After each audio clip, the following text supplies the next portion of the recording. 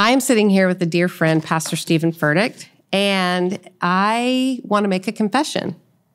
Are you ready for my confession? I don't know. I feel like we're sitting on the psychologist couch right now. You're leaning in and I'm like, here we go. Tell me everything. All right. So my confession is I definitely struggle with overthinking. I get my thoughts caught on a loop.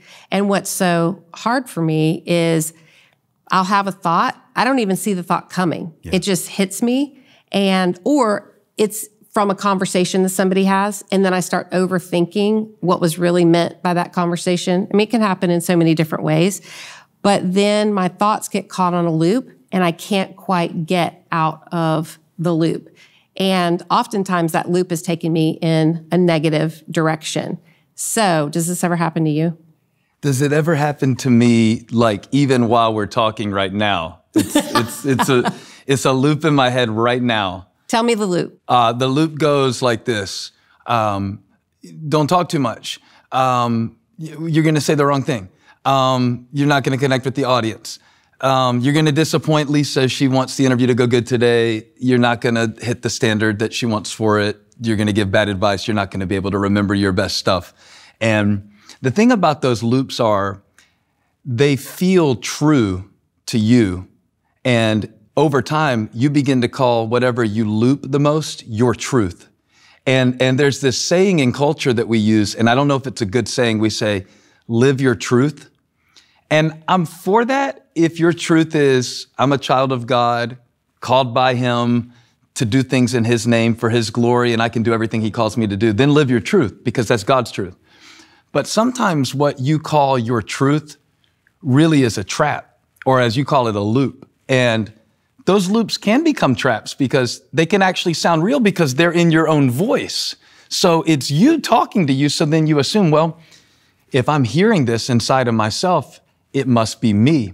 So how do I get free from something that I think is me? Because I'm stuck with me. That's what's so confusing about the loop, whether it's a loop of limitation, like I can't do this because I never have, whether it's a loop of, I would even say a loop of lack, thinking because I don't have this, I can't do that. And everybody else has that and I don't. So the loop of limitation, the loop of lack, and then there's the Lord's voice, the voice of the Lord that interrupts that loop and speaks a different reality. So every day we're choosing which loop to get into. It's really not a question of, do we have the loop? It's whose loop are you going to live in? That is a great point. You know, I think you mentioned the phrase about, like being true. I hear women often say, like, I just have to be true to myself.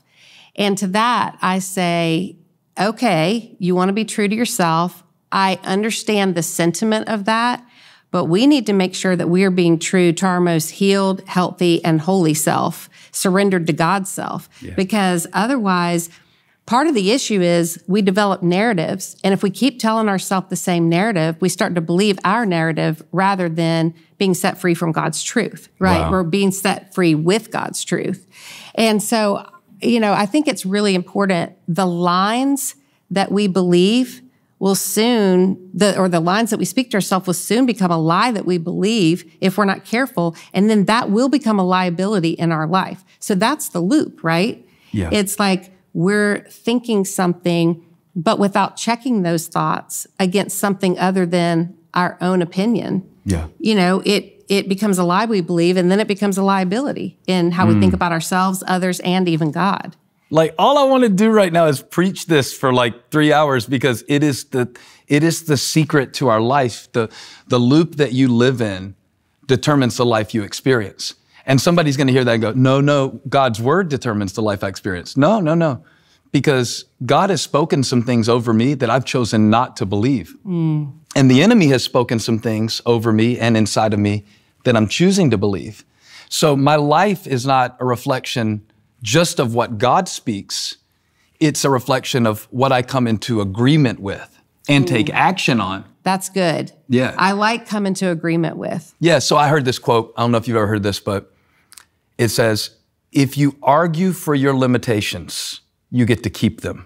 And I thought that was a great quote, right? Because it goes back to the loop, the limitation loop. So let's say you're thinking today, well, I don't have time to get the degree, so I will never advance in this area. I don't have time to write the book, so I'm never going to write the first paragraph or the first chapter.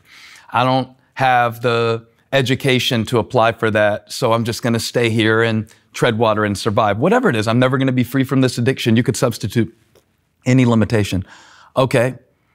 If you argue, because some people are like great lawyers for their limitations. It's like you'll start defending that and start collecting evidence and start kind of supporting the thing that you suppose.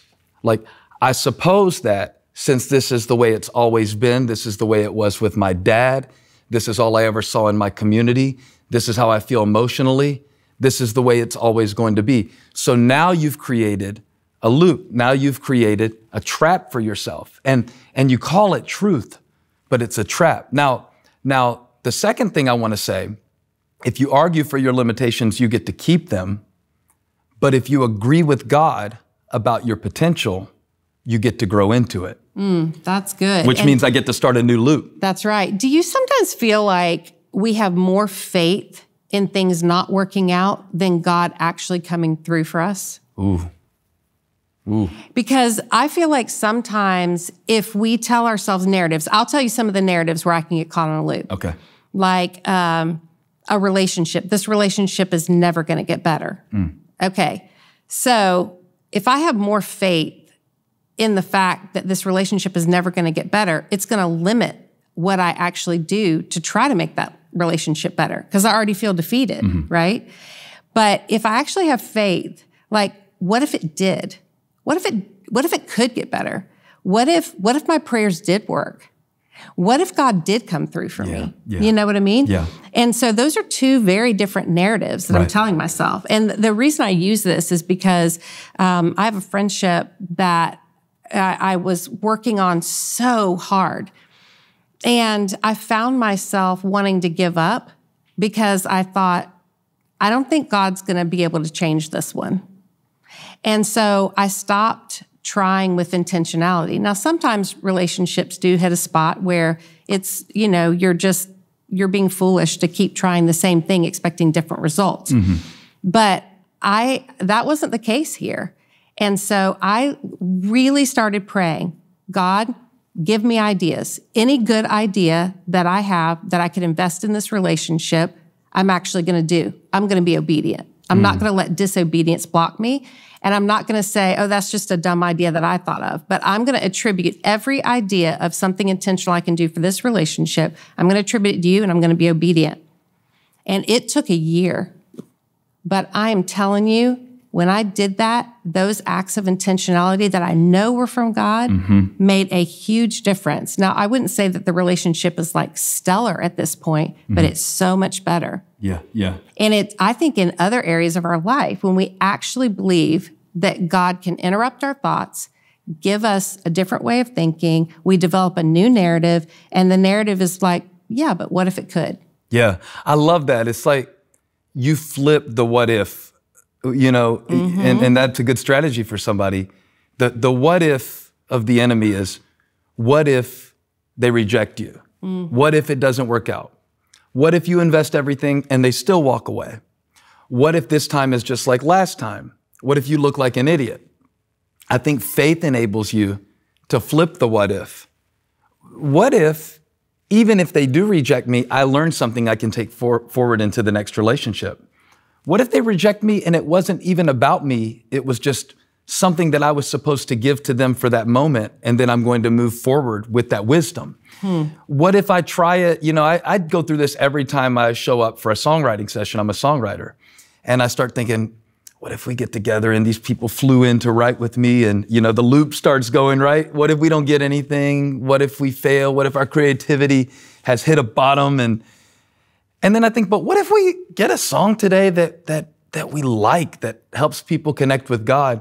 What if we're singing it in church a year from now? What if somebody in a hospital room 3 years from now hears that song? But see, if you don't water the seed, you never see what it is. That's right. So I'll use this mentality in my life, and I think everybody can use it, not just for songwriting. You can use it for conversations you want to have, or, something you want to step out and try, or maybe God has been prompting you to start a journey of therapy or healing or anything you need to apply it to.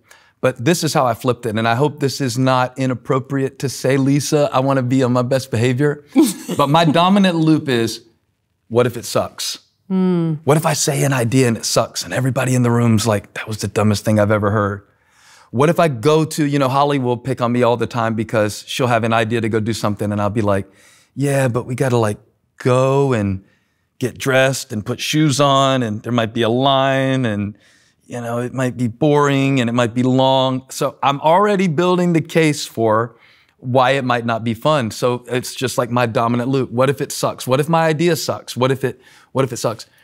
And I added something onto it because I love wordplay.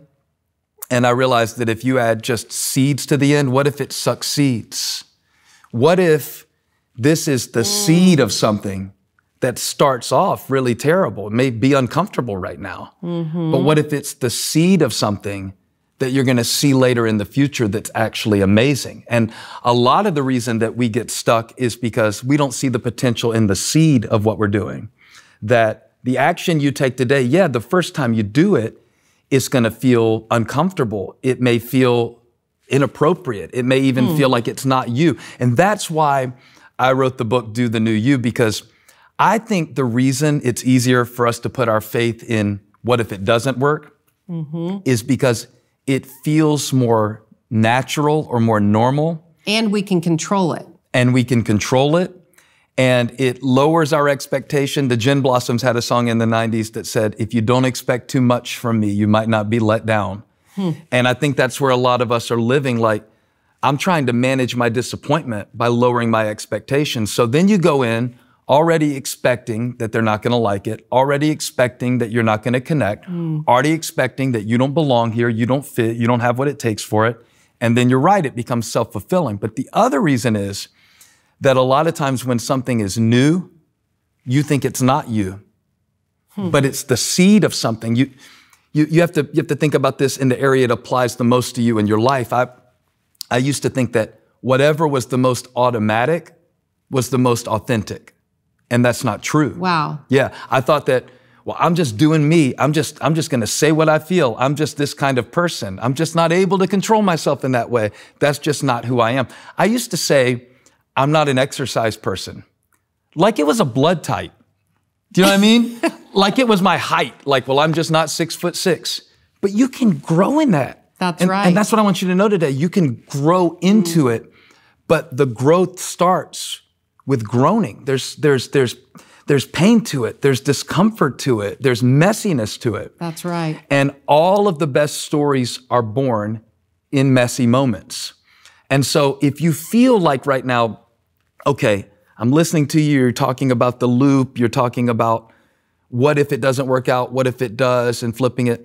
Really what this comes down to is agreeing with God about what He sees in you that you might not see in you yet. And just because you don't see it in you yet doesn't mean it's not there. Just because you haven't discovered it doesn't mean God didn't deposit it. It might just be waiting for you to act on it, to make a decision today. And that's usually how we get out of the loop, not by thinking our way out of the loop, but by obeying the next thing. Yeah, and interrupting the loop. I know for me, it's really important if I want the power of God to activate in a situation where I feel powerless, then I have to get intentional about going into His Word and finding empowering verses that I can insert and interrupt that loop. Because if I don't interrupt it, it'll just keep going and going and going. And it's not just about the moment. I start playing into the future and trying to manage things today to try to control where the future goes. And so it's always been important to me, I'm not powerful enough sometimes to do this, but if I interrupt with God's truth, then it makes a big difference. For example, Matthew 5:8, blessed are the pure in heart, for they will see God. So I've started, every single day I pray this prayer. God, I want to see you. God, I want to hear you. God, I want to know you. God, I want to follow hard after you. Therefore, I'm declaring today, God, you are good. You are good to me. And God, you are good at being God. So I'm safe enough to trade my will for thy will because I'm so confident you will, God. Now today, give me someone to forgive, show me someone to bless, and show me evidence all around me of your goodness and your faithfulness. So I pray this every morning. What happens is, instead of getting up, stuck in an old loop, I start expecting to see God. Yeah. I start expecting to experience God. And every day, God answers his prayer, because every day somebody bumps into my happy. Every single day. And I'm like, oh, you're the person I prayed for this morning. Nice. I have already forgiven you. Just because you laid down an offense doesn't mean I have to pick it up and carry it with me everywhere I go. I actually learned that from one of your sermons, right? Yeah. Remember the fence? Yeah, I built a big fence on the stage. Yeah, yeah. And so, but it makes a big difference, because otherwise I can feel like a victim to whatever thought lands on me. I can feel like a victim to whatever people do to me, all kinds of events that I can't control. But instead, I can feel empowered. No, today I'm living in expectation of seeing God. And it creates a purity in my heart. Blessed are the pure in heart, for they will see God, right? Yeah. And then show me someone to bless. Every single day, God brings someone for me to bless. A little bit of my time, a little bit of my encouragement, a little bit of whatever resource I have that might help them. And when I make that connection, it reminds me the presence of God is fully with me right now. Yeah. Because God has arranged all of eternity for this person to be here right now in this moment, which then helps me continue the rest of that day to look for evidence of his goodness and his faithfulness, because I'm so assured of his presence in my life. That's one of the reasons I really like your book, because doing the new you can sometimes sound like, oh, that's impossible. But when you understand you're connecting it to the possibilities that exist because of God in our life, of his truth operating, of his ability to help us get past our limitations. So I want to read a couple of quotes that I love so much. Okay. Okay. One thing is, I love this. You have to embrace the process. The point is constant progress, not instant perfection. Real transformation comes by making countless small right choices that align with who you are in Christ, rather than making small wrong choices that align with who you used to be. Man, if we could just do that, like if we could, God, we are holy and dearly loved children of God. If we could just live from a place of that kind of love, rather than being so desperate to seek the love and the acceptance of other people. But if we live loved, then we are living from our identity in Christ, rather than being desperate for other people to affirm that. Yeah. So I put it in 3 different ways. Like, the first way I call the trap, which is the loop we've already talked about, which is just do you. Like, just do you. And I know that's a good saying if you're talking about like a hairstyle. Like, I'm growing my hair out in the back right now. I may cut it by the time this actually airs. I don't know what I'm doing back here. I'm just going to see what happens. I've never grown my hair out this long in the back. And I asked one of my kids the other day, do you like my mullet? And they're like, do you? It's fine, whatever. I don't care. I don't like it. I don't, just like a teenager would answer that. And so that's fine, right? That's fine for a mullet. Do you grow it out, cut it off? It doesn't really matter. Souls aren't going to perish based on your decision with your hair. Do you? Wear the shoes. But if you mean that, not just when it comes to like a haircut or a mullet, but with your habits and your mindsets, that's a trap. Doing you is a trap. And here's why. You don't fully know you yet. That's right. You haven't met all of you yet. Not only because you're going to experience more in life, but because, okay, I take my do the new you title from Jeremiah 1:5, because I know it sounds a little like rah-rah, like do the new you, get up and get after them. It's a little pep talky on the surface, but it's much deeper than that to me, because God was calling Jeremiah to be a prophet. And he said, before you were born, I knew you, K-N-E-W. I knew you. So the new you is the you that God knew before you were ever born. Which means it's not something I have to strive to be. It's something that he already sees me as. And that is why I love that you said daily. Because, if you do live your life daily thinking, okay, I'm not at that level financially. I'm not at that level relationally. I'm not at that level in my own, my mental health, whatever it is. Then you get out of the trap and then you get onto the treadmill. And the treadmill is future you. And everybody knows what I mean when I say future you, because it's you with all of the features and none of the bugs. It's you out of beta, completely into the pristine version, the final version of you that you're gonna be. And you're gonna be that when you die and go to heaven with Jesus, but not until then. So then, what do I have? If I have do you, and that's a trap because I'm just going to the level of my current habits, which may be far beneath the life that God has for me.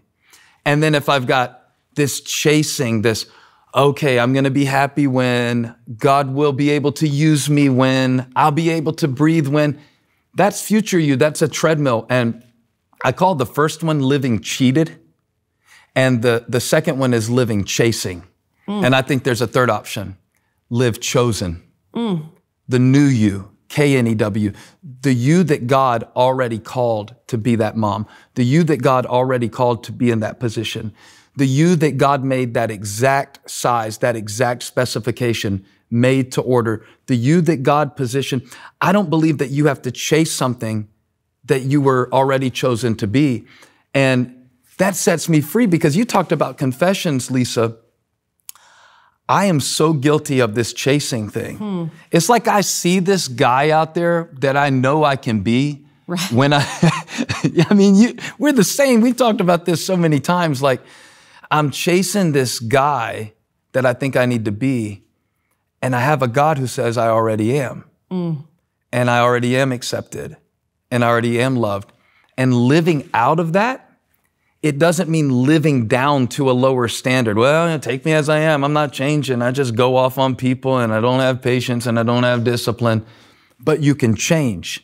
Not chasing God's acceptance, but realizing He has chosen you and nothing can change That's exactly what I'm talking about. Yeah. That's so powerful. In a motherhood sense, something that God taught me with this whole dynamic is, when I was raising my kids, they're all grown now. My youngest is 25 and about to have her first baby. Okay, I don't know if that makes me old or mature, but either way, we're at that stage, okay? It's called legacy. Legacy.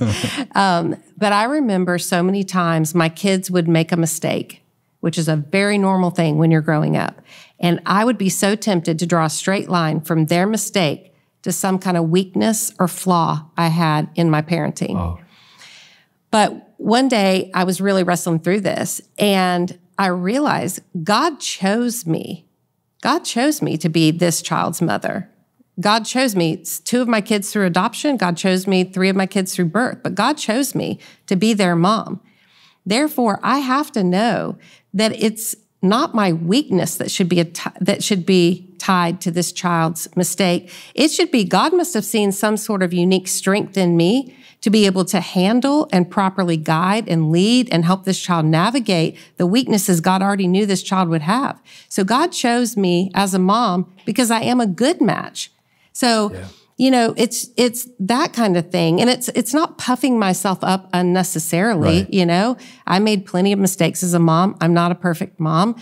But also, when I flipped that script, when I decided to live from the place of being chosen, like you just said, like God chose me to be this child's mom, it helped me to rise up and tackle those issues using gifts that God gave me rather than being caught on the loop of what I'm not. Okay, let me read you another quote, because there are so many in this book, and I know, and we could sit here for hours, I know we could, but we're not. Okay. Remember, with God, there is always a way, and by faith you will find it, not by self-doubt or self-ridicule. Now, the reason why I liked this so much is because sometimes I think we get in these negative thoughts, and we think if we ridicule ourselves enough, it'll be some kind of motivation for us to get better. Oh, yeah. But that's not how it works. No. Right? No. Okay, so talk to me about that. Well, it goes back to what you said earlier, and that's actually one of the 6 mindsets. I break it down into 6 mindsets to become who you were created to be. And let's mention the book again. So do the new you. Do the new you. And the 6 mindsets are kind of like 6 loops. This is a picture without your mullet. Yeah, that's a pre-mullet. That's the old me. I need a new cover. With the new mullet, 6 mullets to become who you were created to be. No. It is 6 soon. Mindsets, though. We'll put that on the Spanish version. Yeah. So the 6 mindsets are like 6 loops. They're like 6 truth loops. Like they're like 6 songs that you can get. And I wrote them in a way where you can say them to yourself. And I give them to you so you can put them on Post-it notes and they can become the song of your soul. I think your soul needs a song. And we have great songs that some of them get us pumped up to go run or go lift weights. Some of them help us calm down. But these are to help you for the moments when you feel like there is no way. So I wrote a mindset, with God, there's always a way. Mm-hmm. And by faith, I will find it. So back to what you said, I have started with an assumption. Like you said, God is good, and he was so good, Lysa, everything you shared. He is good to me, and he is good at being God. Yeah, so if I think he's good at being God, and he's a way maker, well, then he didn't fail to make a way in this situation. I just don't see it yet. Now I'm looking for the way he's making. I use an illustration that kind of reminded me when you were saying you had a relationship that you thought it's over. I felt that way about my relationship with my dad. He was a very good dad, but he got sick with ALS, Lou Gehrig's disease. Mm-hmm. And you remember walking with me through that. And I don't know if you remember, we were working on another book during that time, and you were helping me flesh some ideas out for one of my other books. And I was sharing with you how he had really isolated himself from my mom, and they were still married, and he became, in many ways, unsafe for her to be around, and she had to move out. And we tried everything to kind of reconcile, right? And I would have told you at that time, there's no way. In fact, one of my old mentors called me, and he had talked to my dad, and he goes, hey, Steven, I just talked with your dad, because my dad was living alone. We would send people to try to help care for him. Yeah, and I had already moved him here to Charlotte, and he left, and nothing seemed to work. And I'm not saying I was innocent, but I was exhausted of ideas to help him. And I felt terrible about what he was going through, but I didn't see a way forward. And this guy calls me and goes, and I respect this man too. He said, I just talked to your dad. And I thought he was going to say, I'm sorry what you're going through. But no, he goes, and I just wanted to ask you a question, Steven. I've been thinking, what would Jesus do? And I thought, I didn't say this, but I thought, Jesus would heal him. And I'm not Jesus. So what is your point? Like basically implying that I should be able to fix it, right? And then my father-in-law told me, remember all the things your dad did right. And when people are giving you this advice, it's so annoying, because it's not that I don't want to reconcile with my dad. I just don't see how. Every time I try, it ends badly. And that's where a lot of people are right now. It's not that I don't believe God can make a way. I just don't see it right now. But sometimes God will show you that small thing. And just like you described, I was driving home from vacation on Father's Day, and I had a prompting, I'll call it that. It was just an idea. I didn't know if it was God's voice. Sometimes you don't know, it's just that seed, that little seed, like that what if, right? And the ways that God makes often start with a what if. Not the what if of the enemy, but the what if of God. And I just asked Holly to drive. I was driving. I said, will you drive for a minute? And I started making a list. I didn't even tell her what I was doing. And we were passing by the exit for the town where my dad was living. And I said, I need to go see my dad for a minute. And what I had done is I started writing down, like my father-in-law said, one good memory for every year that he had been my dad. Not that matched that year, but just like, he's been my dad 32 years. Let me think of 32. And Lysa, when I say my pen was moving so slow when I started, I was so mad at him and so frustrated and so depressed that I couldn't figure out a way to do it. And I felt like a failure, like a bad son, that I could barely get the first one down, but finally I did. And I wrote down bunting, because he had coached one of my baseball teams and we were horrible. And so he didn't let us swing the bat. He made us all bunt every at bat because he figured that's all we could do. And we bunted all season. So I wrote down bunting. And that's all I could think about. And that would be a preaching moment too. Like sometimes all you can do is bunt, but anyway, I could preach that too. But I started making the list, and then I started remembering things. I remembered when he took me to a revival out in the country at a independent fundamentalist Baptist church. And the preacher was walking over pews and everybody was shouting him down. And this little boy stands up, and instead of shouting amen or, preach it or that's right, he goes, let the wild hog eat. Let the wild hog eat. So I wrote down, let the wild hog eat. And my pen started moving. Wow. And I had 32. And I pulled off and I knocked on the door. I didn't tell him I was coming. And I kind of shoved the list at him. I'm like, here, happy Father's Day. 32 things. And we didn't even hug that visit. We couldn't yet. I didn't stay for dinner. We didn't pray together. But God gave me a way that he showed me once I had faith as my perspective. And when you started to open that file by faith, that the enemy had opened by fear, that the enemy had opened by bitterness, by disappointment, I think our faith opens a new file to allow God to begin to fill us. And a lot of people may be feeling like right now, I don't see a way, I don't have an idea, there must not be one. That's the wrong conclusion. I want you to begin to say, with God, there's always a way.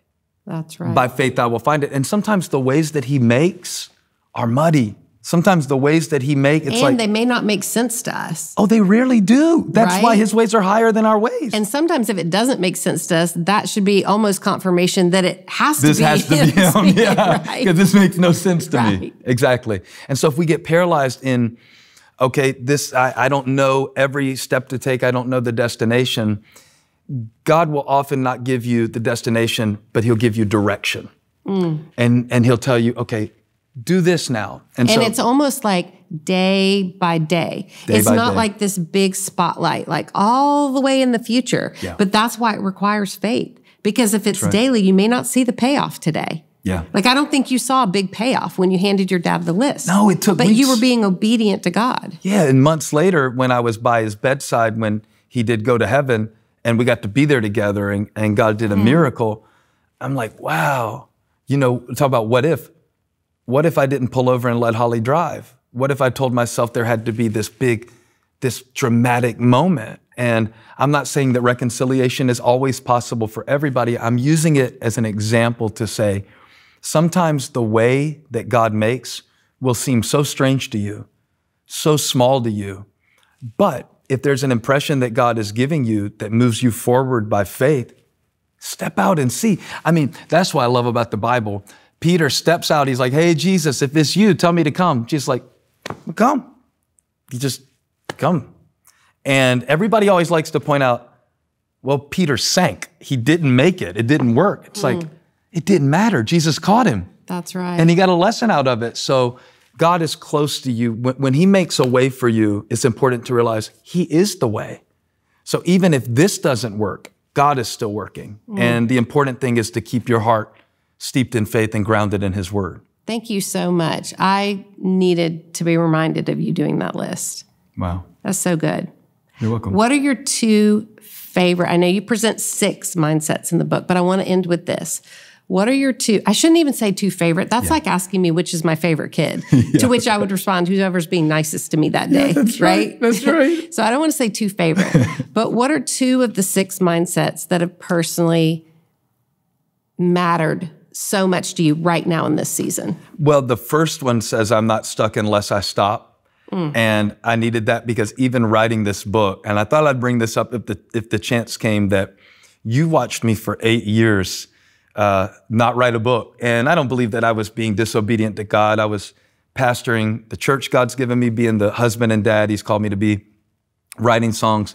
It's not like I was running a meth lab for the last 8 years, running from God, going to Nineveh. That's a good thing. Yeah, no, I wasn't. But at the same time, how many conversations did we have about, I just can't do it. I'm not an author. I don't know how to get my words to the written page. And all of those things were true. And I had a conversation with Holly, and it was one of those pivotal conversations. You know, I call her the Holly Spirit. And I do it jokingly, and some people don't like it. They think it's offensive. But God uses her to speak to me. And she said, I believe God has more in you. I'm not giving up on that. And then she stopped talking to me and started praying about it. And it's not that I think, oh, this book is, Pilgrim's Progress and it's the most important book that was ever written. But the fact that I started the book with a mindset that said, sometimes you think you're stuck when really you just stopped. You stopped asking questions. You stopped asking people to support you. You stopped believing what God said about you or what God is speaking to you. And I think that's really important because a lot of people feel like, there is no way forward in this situation. And a lot of times I think stuck is a real thing. Like there are situations where I can't change this right now. I don't mean that circumstances are always under our control, but I believe that I'm not stuck unless I stop lets me see it's not over right now unless I decide to stop moving forward. And I want somebody to know that for their life, that the only way this is the end is if you make the decision that it's the end and you become bitter. And that way of seeing my life is so life-changing. And the other one, Lysa, that I think I use the most goes like this. God is not against me, but he's in it with me, working through me and fighting for me. Wow. And I developed that little mindset mantra, if we can call it that little loop, that little song for the soul, when I was driving up to preach one Sunday at our church and secretly kind of feeling like I'm probably going to blow it and I'm not going to do that good. The loop was going in my head. You're speaking for God today. You feel qualified to do that? Of course not. Who is, you know? And so what do you fill that space with when you feel like you can't? And I had this sudden feeling like the Lord was speaking to me. Why do you assume that I don't want to help you do this? You're going out there to preach my word the best you can to help people in the way that you're called to do it. Don't you think I want that? Don't you think I want to use you? Do you really think I'm against you? And so I started just saying to myself, and I'm literally sitting in my car at this point. I hadn't even gone in the building yet. It's like 6:30 in the morning, and I'm like, God is not against me. Well, if he's not against me, then what is he? Well, he's in it with me, and he's working through me, and he's fighting for me.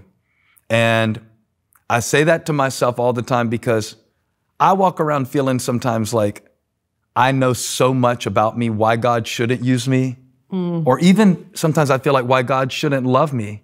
And that is the starting place to know that he's for me. Whatever I'm in right now, he's not waiting for me to get to the other side before he embraces me or before he hears my prayers. He's in it with me, working through me. It's not just about me getting through it. It's about what God wants to do through me. And he's fighting for me, so he's got my back. And I think that is the basis of me believing that I can face whatever comes my way if that's true. You know, one thing that I appreciate so much about your book, Do the New You, and you can see I have highlighted it, marked it up.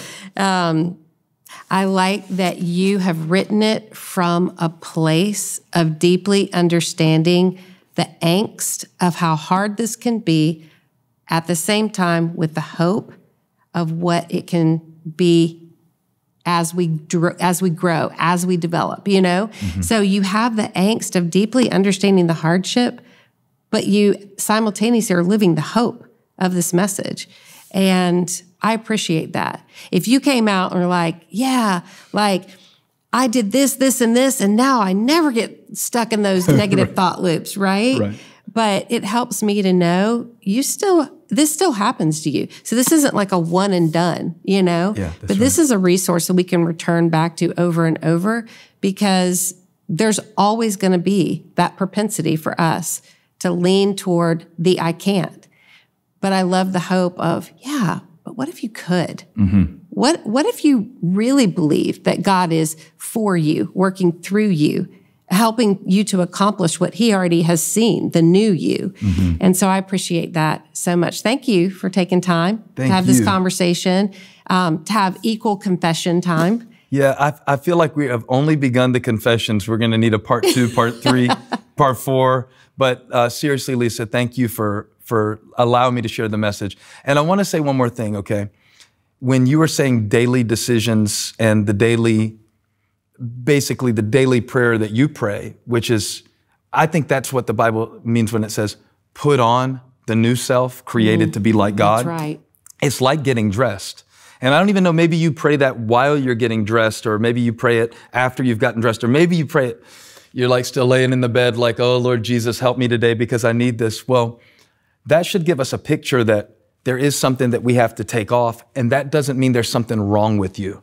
That's what I want people to realize, is that just because you may have started cynical, just because you may have started your day feeling at a deficit, just because your first response might be negative. I am not a naturally positive person. That's why I wrote the book, because I'm like, I want to prove to you that even though you may not feel like I'm the most positive person, I'm the most hopeful, optimistic person, you can put on this new nature that Christ has given you, just like we chose what to wear today. And I think the most powerful realization is God chose you. And then the decision is, will you? Which you will you choose? You're deciding that in every moment. And I'm praying that more and more in my life, I choose the me that God sees, the me that I get a glimpse of from time to time, that God knew all along. And I want to grow into that man and be that person. Well, I think this interview itself has been an exercise of showing people how this message works and how it worked in you. Because remember at the beginning, you said, I don't know if I'm going to be able to say the right things. I don't know if I have anything to really encourage people, whatever, all the confessions that you made. And look at what happened. You stepped in. Yeah. You didn't listen to the negative thoughts. You had the conversation. You admitted where you were struggling. And at the same time, look at all the wisdom that came. Look at all the fruit that came throughout this interview. And I know so much of what you've shared because you didn't stay stuck in that negative thought pattern, but you stepped out. You're obedient to God. You watch God work through you. And I guarantee you this interview is going to be exactly what so many people need to hear. So Thank you. Amazing. Thank you, Lysa.